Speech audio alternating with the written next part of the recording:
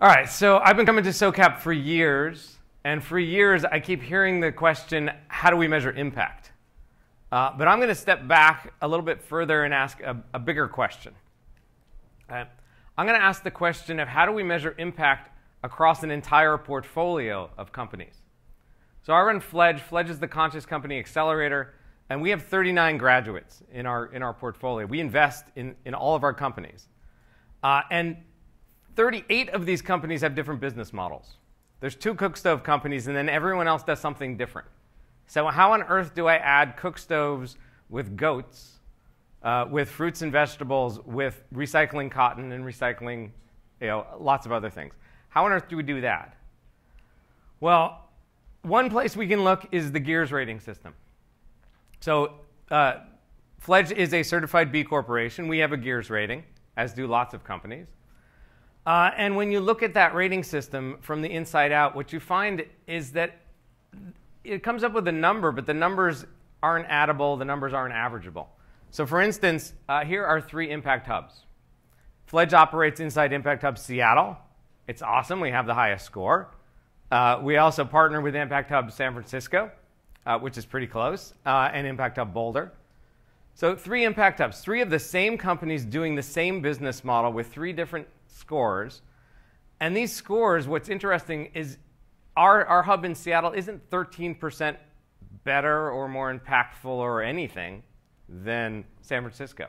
It's not 13 more of anything than San Francisco. It's just slightly higher because we do a little bit more on that rating system. So while the numbers are nice in comparison from year to year within the company, they're not comparable between companies. And they're not averageable, and they're not additive, and whatnot. So then we can turn to IRIS. IRIS is a great set of standards. It's 488 ways to measure the impact of your particular company. And so I picked out 3 of these from their catalog just to see what it was like. So energy saved, affordable housing, and school enrollment. That's very indicative of the kind of portfolios that many of us build. So how do you add energy saved and school enrollment together?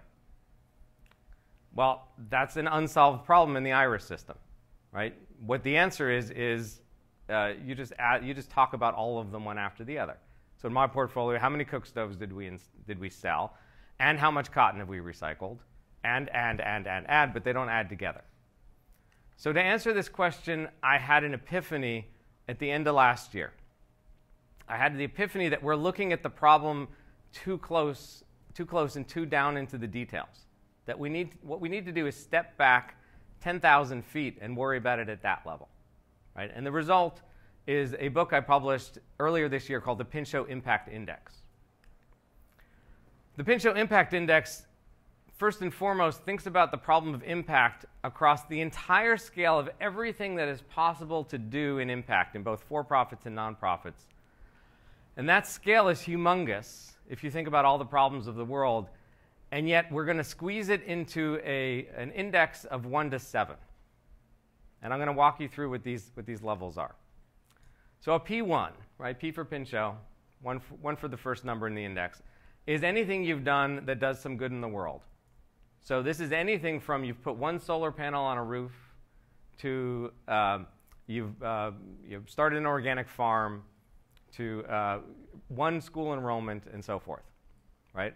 Any 1, any 100, any 1,000, any million things you've done that have just done that one solution but haven't yet continued on to make systemic change. So P1's down here. P2 is way bigger. P2 is you've made systemic change in the world. So whatever you've done, whether that's created a system where solar panels will then show up on every house in the nation eventually, that's systemic change. A change where we're getting rid of all 3-stone cooking in the world because we found a solution that everyone can afford and adopt. That's systemic change, right? That's a P2 in this level. Because some systemic changes are bigger than others, and a P3 is solving world hunger, right? So again, I'll stick with my examples of cook stoves. That's nice. If we got a cook stove in every house that burned half the fuel, that would be awesome. But people would still not be able to cook meals on it who didn't have food. And if we solved the problem of world hunger completely on this index, that is a P3. And you can see there's a big gap there. a big scale. But P4 gets bigger because P4 is global poverty. So if no one is poor on the planet, everyone has at least enough money for food and shelter and so forth, that's a bigger problem than solving world hunger. That's a P4. It keeps getting bigger. 5 is world peace. And by now you might be wondering how on earth it gets to 7. 6 is universal happiness. 6 is what I call a really good day on Star Trek. So 6, we're way up here somewhere. 6 is you go to the wall, you ask for whatever you want, and it gives it to you. Right? So any material needs are taken care of, any spiritual needs are taken care of. Everyone on the planet is happy. Think about gross national happiness. The answer is yes at P6. And there's one more level. I need the chair for that, which is P7 way up here, which is universal enlightenment. Everyone is the Dalai Lama. Right? And if anyone has anything better than that, that's awesome. Let's make a P8. Right? So at that scale, there really isn't any difference between selling a few cook stoves and putting a few kids in school and cleaning up this and cleaning up that. They're all down at the P1 level, which may sound kind of silly, but it's useful. Because now I can say that within my portfolio I have, let's say, 3 P1s, and I can add them together. So what you find out is when you think about it at this scale, that the range of impacts is actually a logarithmic scale. And we're kind of used to that, but we don't remember what a logarithm is because they didn't teach it to us. It was like 7th grade we learned logarithms. Here's how it works. Each one of these levels is 1,000 times bigger than the level before. And so you can think of it as there's units hiding underneath each level. It's 1,000 units for P1 and 1,000,000 for P2 and 1,000,000,000 for P3 and so forth. In English, it makes a lot of sense because each one of these levels has a name, right? Hundreds, thousands, millions, billions, and so forth. So what you do to add them together, which looks really complicated, but it's not that complicated. Excel will do this for you, is you figure out how many units it is. You add those together, you take the logarithm of that, and that's, again, one calculation in Excel, and it gives you a number. So 3 P1s together is a P1.16. So you can see we have fractions here. We have decimals. We have some details. Right? And here's how you do it in Excel. You just put that formula in Excel, and it will spit you out the P number. Now, the next epiphany as I'm working through this problem earlier this year is, look, we can do the same thing for damage. We can do the same thing on the negative scale. And I won't walk you through all of them because it's kind of obvious. P-1 is driving a Prius. It's doing less bad in the world. And a P-7 is the end of the universe. It's kind of symmetric. So, the oil companies and all their damage would be like a P-2. And once you have that idea, now you can do net impact with this measurement. Now you can take, let's say, a public company that has some good parts and some bad parts to it and add those together. So for example, really quick, 2 P1s and a P-2, well, when you do that math, you get a P-1.99, right? Because a P1 is very small compared to a P-2. It doesn't really move the number very far. All right, lastly, the other epiphany when working through this is that often we mix up the difference between what the potential impact is and the actual achieved impact. And in fact, there's 3 levels. What is potentially achieved by this idea?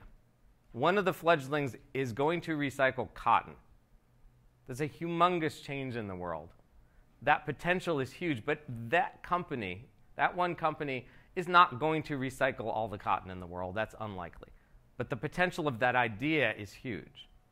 The intention of that company is to recycle a large amount of cotton, to make systemic change in the world where cotton is as recyclable as paper and plastic and metals. Right? That's a P2 on this level, just to be clear. And how far have they gotten so far? Well, not very far. Right? They're a very new company, and so they've achieved very little. And so the way you add this together is on the achieved side. So you make it clear when you're doing the addition whether you're working on potential, intended, or achieved. And on the achieved piece, you add one more factor. And it's limited. You can either multiply the number by 0.01%, 1%, 10%, 50%, or 100. Are you just starting? Have you done a little bit? Have you done a wee bit? Are you halfway through, or are you all done? And you apply that to the units. And what you get when you look at my 39 fledglings is an actual number. So our intended impact of those 39 companies is a P2.005. And our achieved impact to date is P 0.695, which, okay, that's a small number. We can call it in baseball terms. We can call that a 695. Sounds better. But the key is I have a number assigned to my portfolio, and next year I expect that number to get bigger. And in 10 years, when some of the companies have died and some of the companies have achieved more, I expect that number to get bigger. And so now there exists a way to say this portfolio has an impact of a certain number. And at least within that portfolio, that's a trackable number. Across portfolios, maybe we're looking a little bit too far away. 10,000 feet is too far, and the numbers aren't quite comparable. But at least we can certainly tell a P1 from a P2 or a P1.5 from a P2.005. Right? Pretty clear. So that is the Pinchot Impact Index in a nutshell. And one final word is, where on earth did this name come from? Well, I was standing at a very unique university. It's called Pinchot University up in Bainbridge Island, Washington. Standing next to Gifford Pinchot, who's the founder of the school, who let us name the school after him. Let us do it. He didn't want us to do it. And he was talking about an idea that he's been batting around for 10 years when I had this just incredible idea that I can solve your problem, Gifford. I can solve the problem of the Hapodamo index, which I won't tell you about. It's in the book. And then had those wonderful moments where 2 seconds later I said, oh my God, if I can solve that, I can solve the problem of measuring impact across a portfolio. And sat down, wrote the book, and named it after him. So thank you.